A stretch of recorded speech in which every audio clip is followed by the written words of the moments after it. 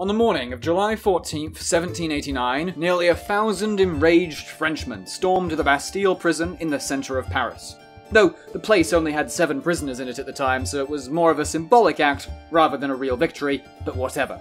They were angry at France's absolute monarchy, headed by King Louis XVI and his Austrian wife, Queen Marie Antoinette, for many reasons. But the main one was that the king had dismissed France's popular finance minister, Jacques Necker, 3 days earlier.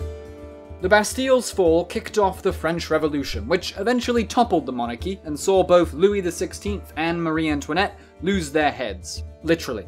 But it also gave the Queen a reputation as a self-obsessed, heartless woman, a woman who, when told her people had no bread to eat, arrogantly replied, "Then let them eat cake."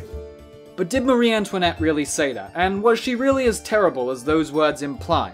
Well, for the first, definitely not, and the second, not really. So then, why do we think she did, and was?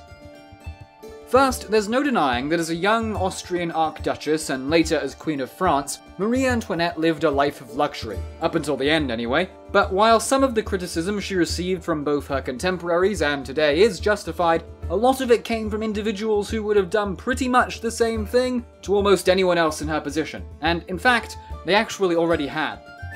The Queen supposedly made her famous remark in 1789, but variations of "let them eat cake," in French this, go back as far as 1660, when the Spanish bride of Louis XIV, who was in a similar situation to Marie Antoinette at the time, exclaimed something to the effect of, "Let them have the crust of the bread," which doesn't quite roll off the tongue as easily, does it? But still, similar quotes were also rumoured to have been said by several other French noblewomen, including 2 aunts of Louis XVI.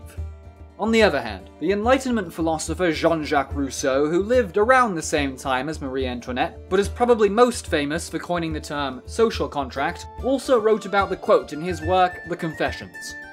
Rousseau ascribes it to a great princess, which at first glance could actually be quite damning for Marie Antoinette, the only issue being that at the time Rousseau wrote that, she was only about 12 and not yet married to the future king, or for that matter, even in France. She wouldn't beheading there for another year or 2. As for why Marie Antoinette was eventually so hated by the French people that they sent her to her death, well, there are a few reasons, only some of which were her fault.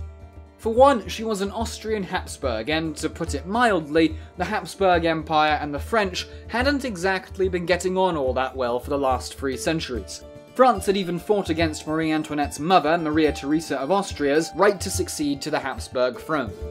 She also was used to personify everything that French revolutionaries saw as wrong with the Ancien regime, France's absolute monarchy. Mainly its incompetence in running the country, and its wastefulness in spending vast amounts of tax income on itself. In the decades before the French Revolution, France had amassed an absolutely enormous deficit, largely because, somewhat ironically, they had helped the liberty-loving American colonists gain independence from Great Britain at the beginning of Louis XVI's reign.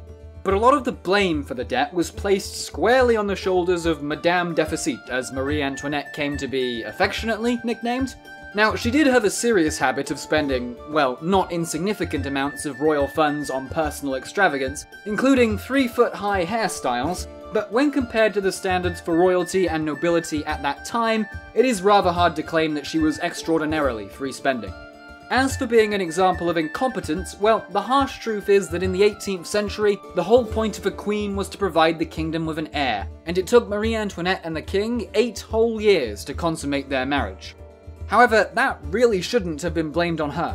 By all accounts, Louis XVI was just about as incapable in the bedroom as he was at running France, and their marriage had been one of political convenience for France and Austria, not one of love. And also, when the 2 of them married, they were only 14 and 15 years old. So Marie Antoinette was not a self-obsessed, heartless woman, or at least she wasn't exceptionally so when compared to her contemporaries, and she certainly can't be summed up with the phrase, "let them eat cake." If you want to know more about the Austrian Habsburgs, find out about the fall of the Austro-Hungarian Empire, which was ruled primarily by Marie Antoinette's great-grandnephew, Emperor Franz Joseph, in one of the videos to the left. If you enjoyed this video, don't forget to subscribe and hit the notification bell so you don't miss our next one. And, as always, I've been James and thank you for watching Look Back History.